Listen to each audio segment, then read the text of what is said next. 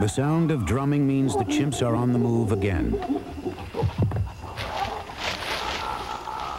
The males have formed a hunting party, and this time they have a taste for monkey.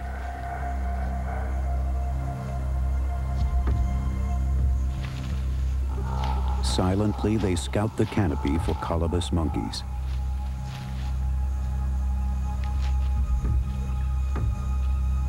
It's important to hear the prey before it hears you.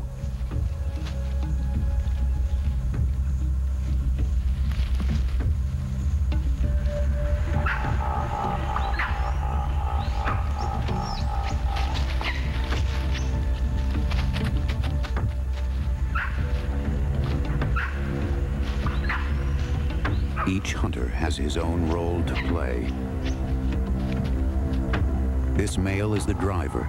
He keeps the colobus moving in one direction.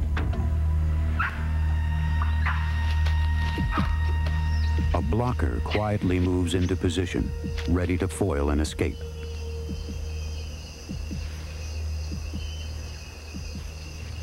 Light and agile, colobus could easily evade a single chimp by sitting on the thinnest branches. Only by cooperating can the chimps hope to catch them. The ambusher waits up ahead. At just the right moment, he'll rush in and close the trap. Other males on the ground monitor the hunt, ready to intercept escaping colobus. The driver lunges. Colobus and chimp are in the same tree now.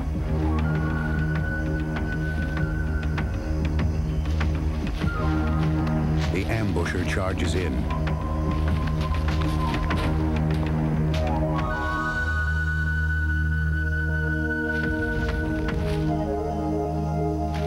But leaping deftly across a gap, the colobus bolt free.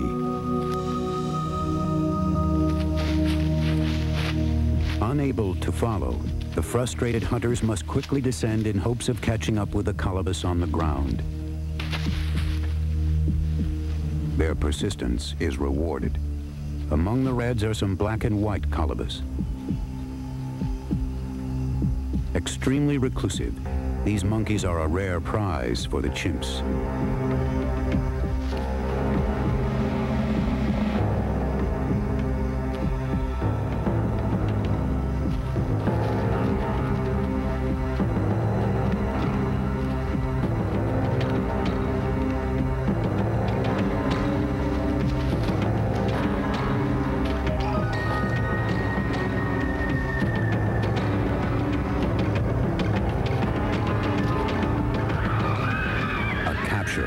Females scream with excitement.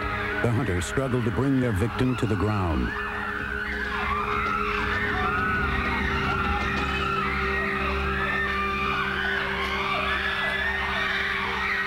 A black and white colobus still very much alive. Everyone rushes in for their share. A wild, screaming pack hungry for meat.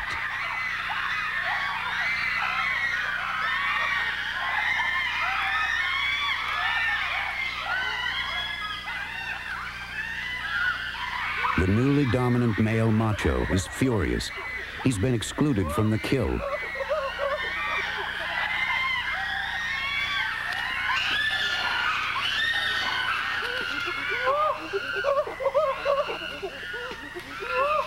However much he displays, the old females won't let him get to the meat. They are supporting their old ally, Brutus, the grayback that Macho deposed as alpha male.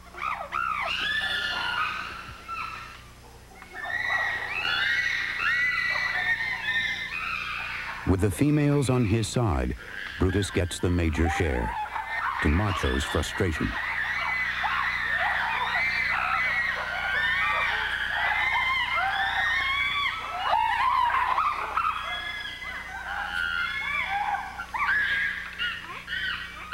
Only after the colobus has been dismembered does the forest quiet down. Though the scramble for meat seems chaotic, the same dominant adults always divide it among themselves and then parcel it out to their friends and relatives. And though only 6 males hunt, more than twice that many may be fed from the kill.